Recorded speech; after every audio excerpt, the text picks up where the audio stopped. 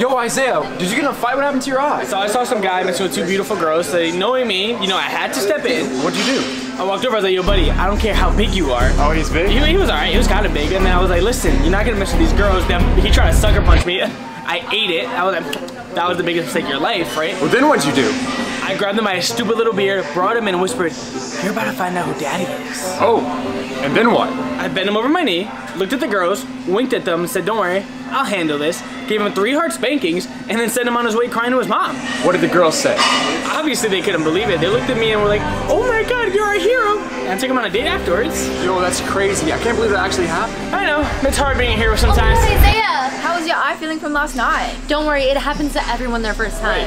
First time doing what? First time pole dancing. A lot of people fall off stage their first time. I'll see you tomorrow's class.